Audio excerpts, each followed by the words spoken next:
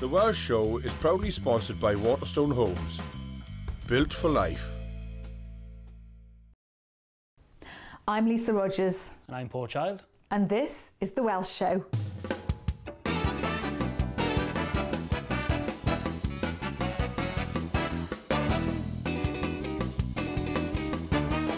On tonight's show, we trade blows with Nathan Cleverly and Joe Calzaghe on our sofa. We've got music from Amy Wadge. We see the return of our favourite crazy Italian chef, Giovanni. And Paul visits Captain Beany. Hello and welcome to The Welsh Show. Now, Paul, it is Valentine's this week. Have you planned something lovely for the missus? I haven't as yet, but I know I need to get onto it because it's coming down really, really quick. I know, and it's one of those things that just creeps up on you. And will you be in trouble if you haven't? I forgot one year and I've never lived it down, so that'll never happen again. Well done. I have to say, I'm a bit anti-Valentine's. It reminds me of school when people get 10 cards, clearly all from their mum and dad, you know, and I'll be like, oh, nobody fancies me. So me and the other half going out with a big gang of us on a big Valentine's dinner. Good. Yeah. Hope you enjoy it. I'm sure you will. Well, join us in the studio this evening. We've got two world boxing champions. It's Nathan Cleverly and Joe Calzaghe. Hey! Guys, welcome to the studio.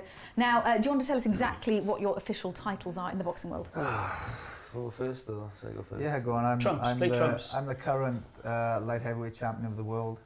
Of the world! You guys of the world! It's going well. Go on. Okay, a former undisputed superweight champion of the world. Up the top 10 years, 26 world title defences. Then light heavyweight champion with Ring Magazine champion at light heavyweight, then I retired. Because you relinquished the super middleweight to go up to I got a bit bored. I felt losing weight all the time, you know. I was losing at like 2.5 stone a fight. And when I got to 35, I thought to myself, you know, it's getting a bit boring now. So when I unified the title against Mikko Kessler, Millennium, to me that was the great way to finish off, you know, that, because I was becoming a disputed champion, beating Kessler. So I moved up and fought the States. You know, I fought in Vegas against Hopkins, and last fight was Madison Square Garden in New York against Roy Jones, and then I decided, you know what, that's it for me. I was injured all the time. My family wanted me to retire, and my kids, and not many fighters can retire at the top. That's the thing, you know what I mean? It's like it's harsh sport, you know what I mean? You do as good as your last fight, and you know, I was thinking to myself, I was 36, I was injured, and I thought to myself, you know what, just quit while you're ahead. It never happens. That's very sensible. Absolutely. Yeah, people have said that to me as well. What I do want to know is, how do you lose 2.5 stone? If I lost 2.5 stone, I'd disappear. Just sweatsuits, starving yourself and training 2-3 times a day. But you've got to do that and then go and fight. Well, luckily enough, the weigh-in's like 24 hours before, so I can barely pick myself on the scales to weigh. I'm like, counting the minutes down to the weigh-ins and just sat there like this. But after the weigh-ins, you can obviously rehydrate and eat what you want. So the time I get in the ring, I'm like a stone heavier than I was the day before. Wow, that can't be good for you though, can it? I mean, it's, you know, you're putting your body through a lot, so I'd understand that as well as the boxing, why you'd want to call it a day, especially when you're at the top. Yeah, exactly, it's hard. I do miss it though. I do miss it. Do you think it's the buzz? Because it's, I mean, the thing for me about boxing, it is the most sort of exact of sports. It's literally just one man or one woman against another, and you've just got to slug it out. I mean, is that what the appeal is for you, Nath? It's a tough sport, you know, but the buzz from winning in boxing is, you know, it beats anything else, because when you train the blood, sweat and tears in the gym for 10 weeks, and then it's kind of, you're in that environment, just you and another trained fighter, it's magical, and you win, and it's not a feeling like it, the buzz, and it grips you, you know, it's an addiction, and it's it's the ultimate buzz. It's the ultimate adrenaline buzz, isn't it? It is. And what do you do now that you don't fight anymore? How do you kind of fill that gap? That was exciting. I don't know. Just got to try and keep busy. You know, do a bit of TV stuff. You know, try myself in a bit of acting for a couple of years. Just something to do. You know what I mean? And divide my time between London and Wales, and got some business things I do as well. And just keep busy. You know, try and keep in decent shape as well. Don't really box, but run in most days. Just try and keep some level of fitness. I think that's important when you retire. Try and keep a level of fitness, you know. Now, of course, famously, your dad Enzo trained you, and we had him in the other week as well. We're still trying to understand what he said. I bet that was an experience. Yeah. It was a great experience. You get a translator. Kind with subtitles. I mean, you know, he's not like anybody else I've ever met. I think it's fair to say. But your dad trains you as well.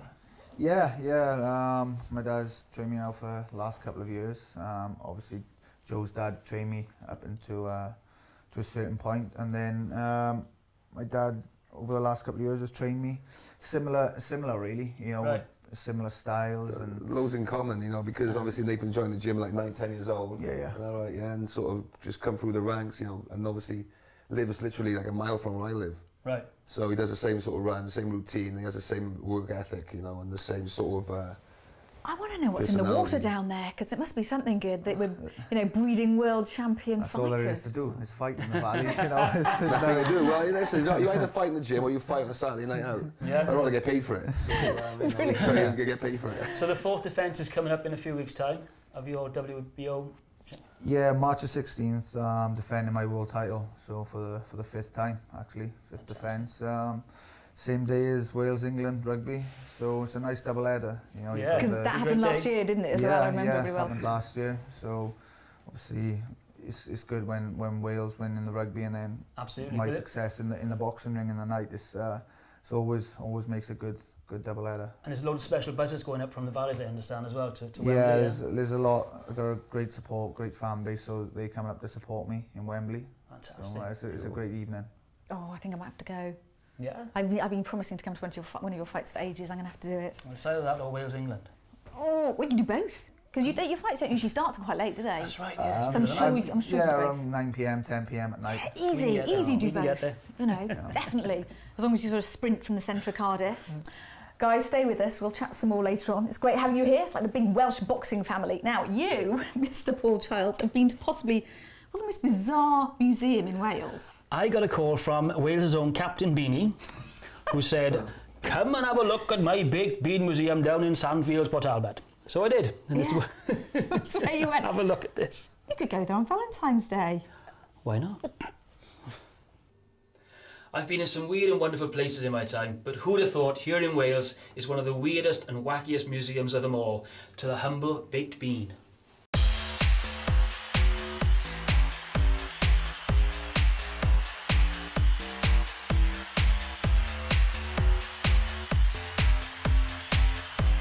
The Baked Bean Museum of Excellence has been here in Port Talbot since 2009, and as you can see all around me, we've got baked bean this, baked bean that, baked bean absolutely everything you can think of, and of course the curator is none other than Captain Beany himself.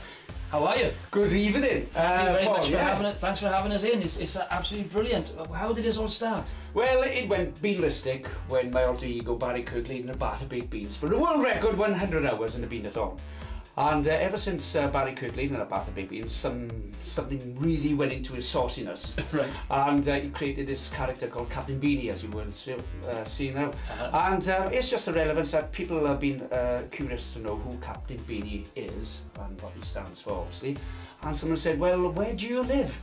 And I said, just tentatively, I live in a baked bean flat. And really, I said, yeah, it's full of half-baked and full-blown artifacts. If I can say that, relevant on Sky TV.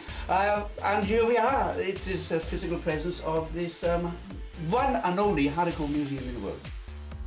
And this year you're involved in the Keep Wales Tidy campaign. That's right.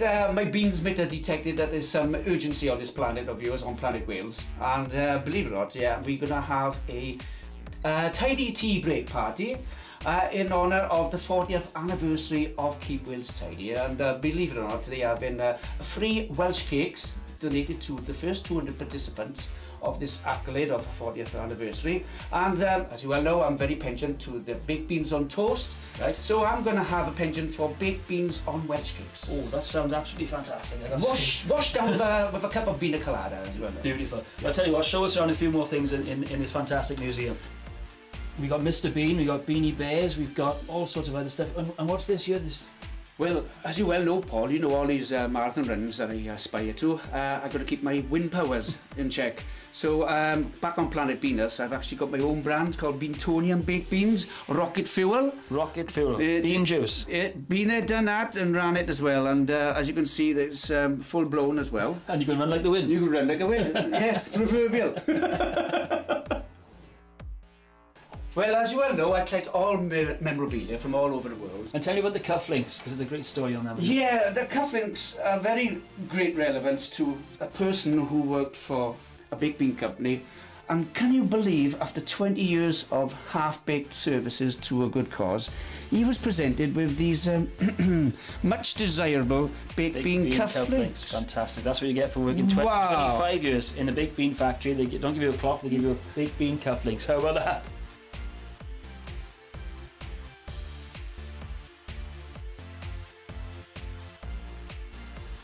And here on the Captain Beany Wall of Fame, we've got some of the people who've been to the museum over the years, including Danny Wallace, who of course opened it for you. Yeah. And who's this fella up here? Believe it or not, this is the one and only Jake Humphries. Of course. The famous celebrity Formula 1 commentary. Fantastic. Yeah. And of course we've got some pictures here from some of the charity stunts you've done over the years as well, including this one, climbing Mount Snowdon with a plate of baked beans on toast. That's right, he's been it, done it, and conquered it now. There we are, there's my autobiography if you want to like to peruse through the book. And as you can see, it's all written up and from the start to the beginning. And this is a colouring book. Yeah, well, you know, you're going to make a start, Paul. I mean, it's not totally finished yet, but you can understand it's. Right, okay. That's like, and you've got an album out. I have. It's called Captain Beany. Is I Just Love Baked Beans.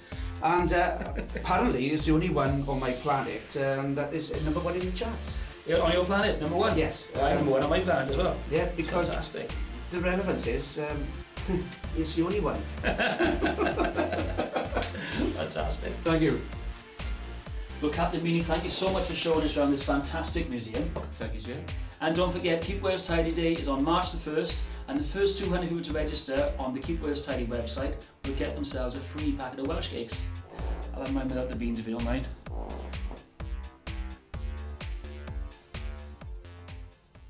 Now that looked quite bizarre, but you did enjoy it by the looks of things. I did enjoy it. It was a bit bizarre, and it's a bit windy down there in Talbot as well.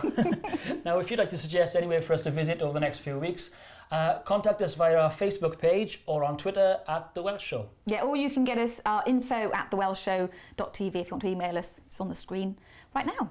And we'll be back after the break with more from Joe and Nathan.